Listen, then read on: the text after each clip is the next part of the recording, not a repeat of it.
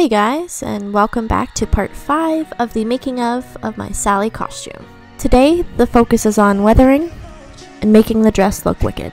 In my previous video, we went around all of the edges here on the sleeves with a fray preventing glue, but now I'm taking a watered down black acrylic paint mixed with a little bit of red or green blue, depending on which sleeve I was working on, and added that around the edges just to create a little bit more interest and make it look way cooler.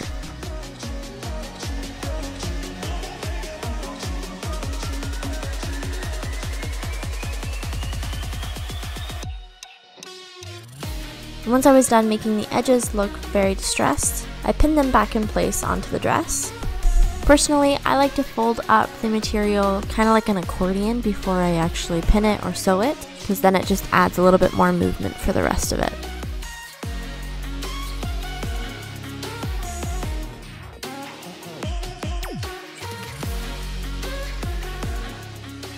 And then I took some thread and carefully sewed them on, making sure not to sew through to the front.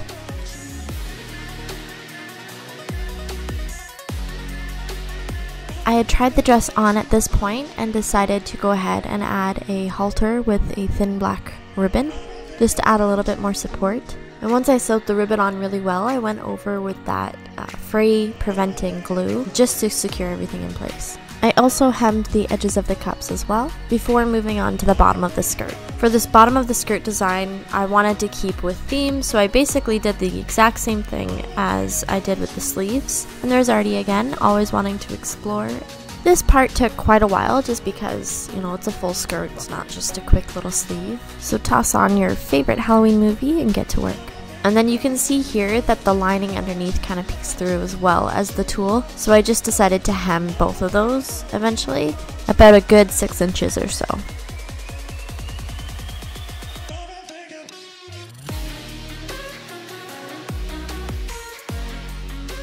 And then moving up to the bodice, I took my black fabric marker, which actually worked pretty well, and I started to add some of the iconic designs Sally has on her dress. So I started with the swirls first. Gotta have a good Tim Burton swirl. So once I did the initial swirl, I went back and made some of the lines a little bit thicker, a little bit more vibrant.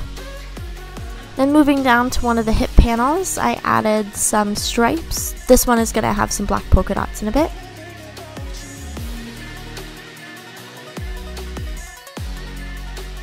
All of the gray patches have these little tiny polka dots on them. I made sure to stagger them out quite well just so they didn't look too intense or anything.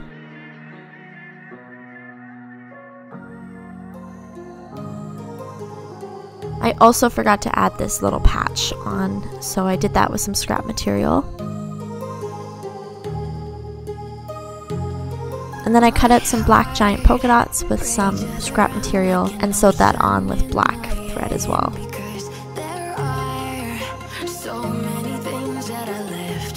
And now time for the most tedious thing in your life.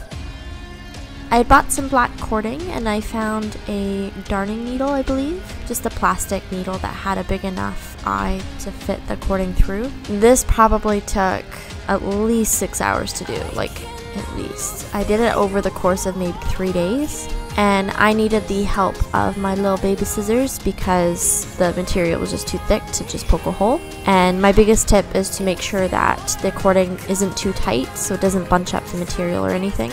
And I just made sure to knot the back of each strand just so that they wouldn't fall out or anything. And now time to weather the rest of the dress. So I did pretty much the same method as the sleeves, but just with black and gray and a little bit of white acrylic paint. I made sure to water it down a lot, and I took a feathery, not like a hard brush or anything, dipped it in the paint, dipped it in water, and just added all of that on to create all those shadows. And if you screw up and add too much straight acrylic paint, you can diffuse it out by just dipping your brush in water and kind of thinning that out.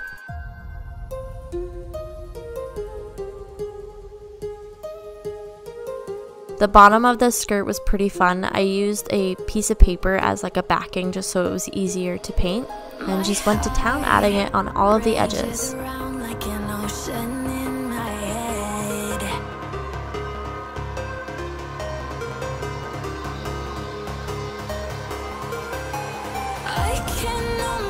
feel you